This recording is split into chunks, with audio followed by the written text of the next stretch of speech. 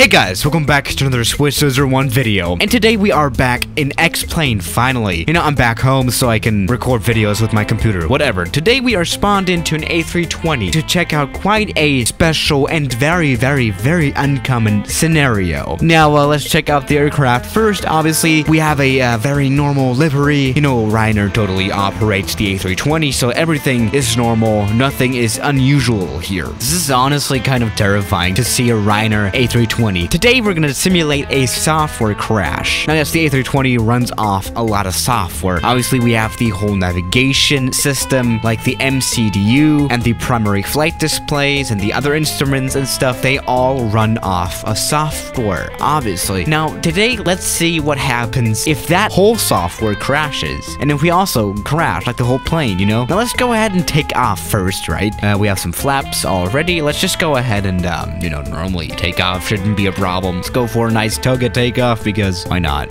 Toga.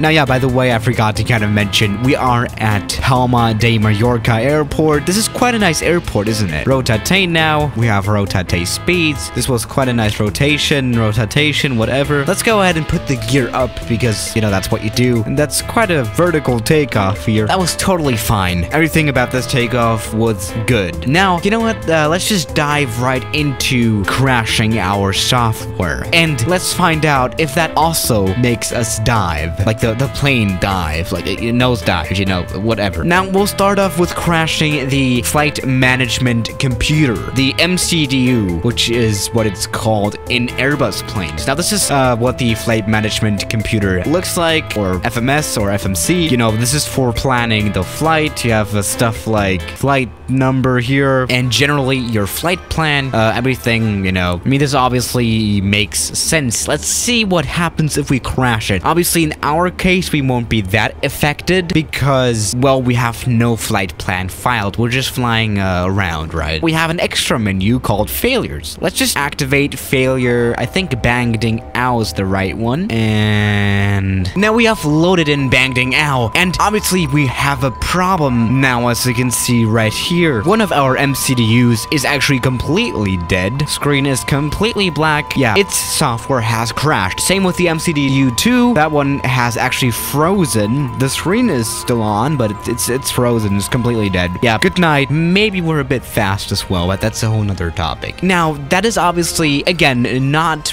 really much of a problem for us as we don't have anything planned anyway. And in real life, obviously, you wouldn't directly fall into a nosedive or something. This is just completely normal. But what I've noticed was that the autopilot does not want to work.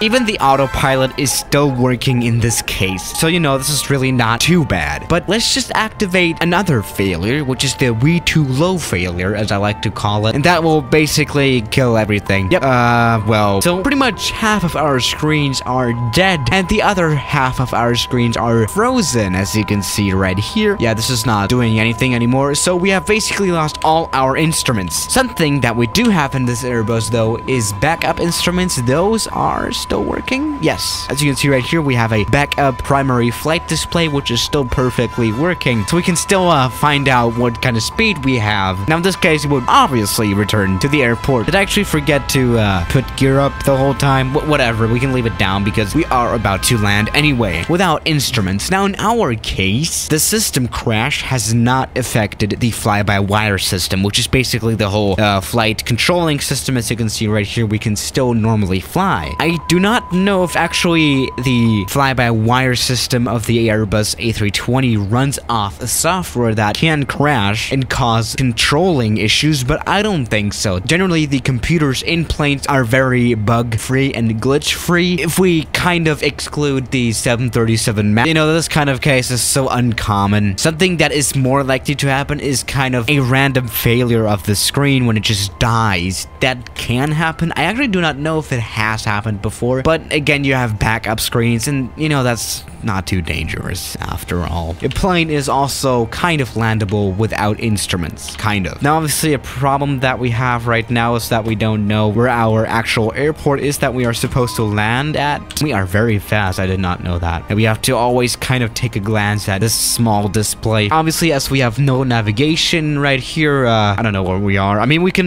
you know, open Google Maps in our browser. That could work, right? And as gear is also down, we don't have any problem with that. So this will most probably be a good landing, right? It's kind of weird to see the primary flight display, you know, so stuck. We have established quite a good airspeed. I think the autopilot is also working. Yep, the autopilot just...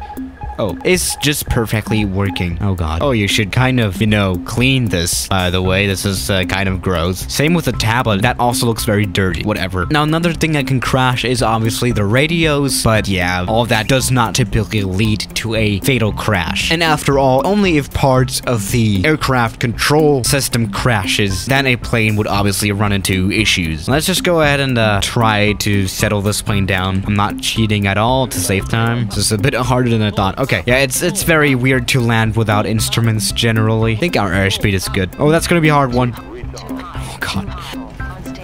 That was a good landing. Actually, fun fact, actually on this day today, an A321 had such a hard touchdown on the nose gear that the nose gear actually came through the fuselage, kind of. It actually stuck out of the cabin floor. And yeah, that's a true story, and it's pretty funny, actually. Very embarrassing for the pilots. And that landing was obviously not very good, but you have to consider that I didn't have any instruments and stuff, and I was flying Ryanair, which is kind of a cursed thing to do on an A320. Let's check out that landing, though. I mean, it cannot be too bad, right? Actually, the engine sounds are pretty dead in replay, so rip, I guess. Let's check out that landing. Yeah, that was pretty much the worst landing I've done ever. So yeah, guys, thank you for watching today's video, and I'll see you tomorrow. As always, good night.